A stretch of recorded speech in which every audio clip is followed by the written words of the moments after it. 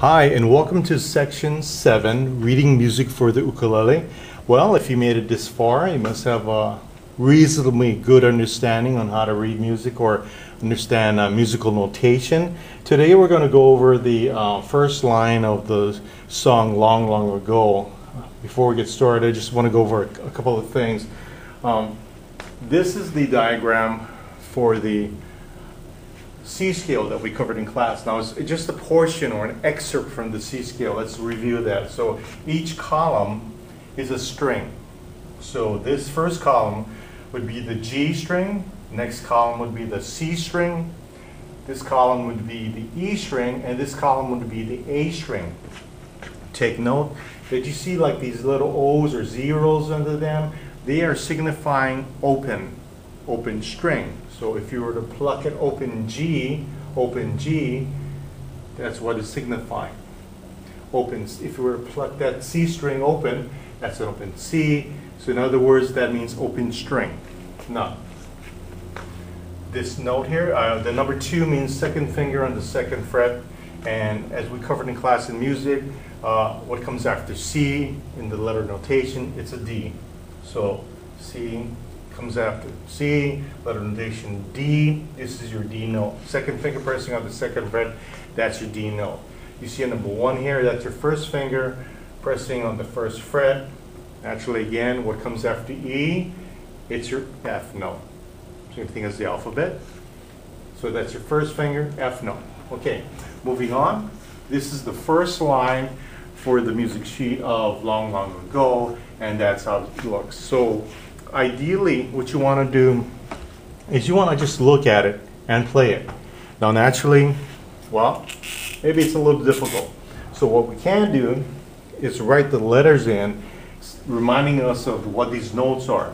So if you write in pencil so that you can erase it later on, these notes would be C, C, D, E, E, F,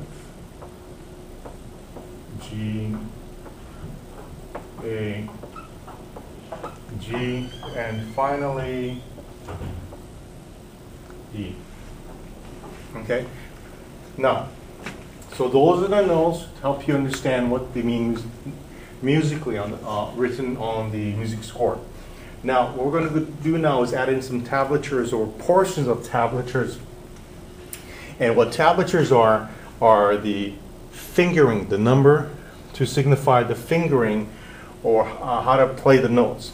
So let me go ahead and write, if you notice, some of these notes are the open strings on the ukulele. So that's going to make it a whole lot easier. For instance, C is an open note, E is an open note, G is an open note, A is an open note, G and E are open notes. So those are just open notes that we're going to play when we come to those notes. So let's start writing the tablatures down. So this is going to be open, open. This is going to be the second finger. Remember, do you know that second finger there? This is open, open. F, F note there, first finger there. This is going to be a 1. G is open. A is open. See, open. G, open. G, open. And finally, open E string. So there's a lot of open strings to make it easier. Now some of you may be wondering, okay, the notes are getting higher, but I'm playing an open string. And that's because your G string is actually tuned pretty high. And that's the reason why you can do that. There are other ways of playing the G note, but we're not going to cover it today. If you have any questions, by all means, please see me before or after class. Make sure, once again, that you have a strong understanding of this section before moving on to the next. And if you need to rewind the tutorial and go over it again, by all means do so.